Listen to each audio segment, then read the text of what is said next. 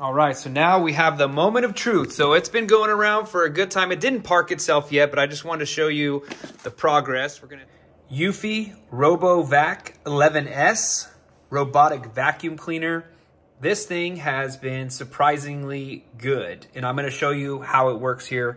It is ultra thin, 2.85 inches, super strong suction power, intelligent boost IQ technology. Now, the interesting thing when I first got this thing is I saw this little brush setup and I was like, that is not going to be good. It's tiny, it's not gonna work very well.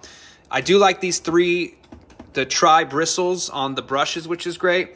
But this thing, even though it's got a small, let me go ahead and show you here.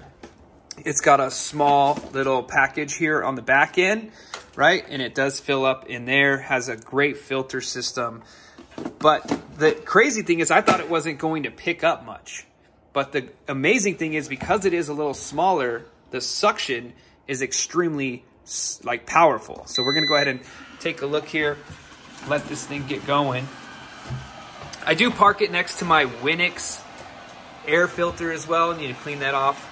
But definitely highly recommend one of those too, because it does start to, I have cats, that's why I like the robot vacuum. It starts to throw up hair and other things around the area. But it's trapped right now, but it'll work itself out. So let's go ahead and watch it. Even in this little tight spot.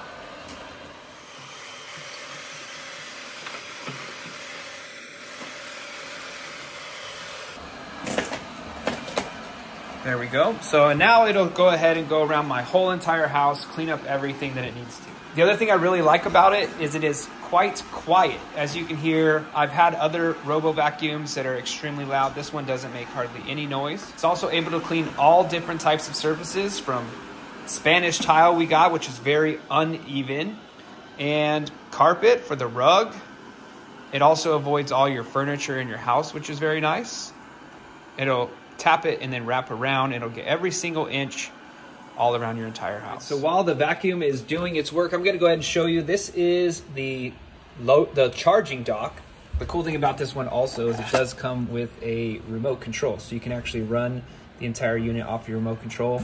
But once it's finished, it starts to get low on power. It'll just bring itself back to here and park itself.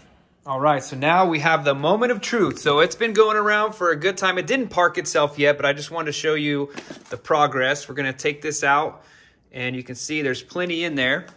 And we're going to go ahead and open this up. You just push the little button down and flip this up like that, and boom, look at that. And by the way, this just ran yesterday.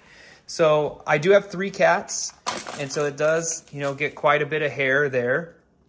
But that's day after day, this thing continues to surprise me with the quality and the efficiency. So definitely a big fan of this one, and probably gonna get one. I have a downstairs. I need another robot. Probably gonna get one for that as well.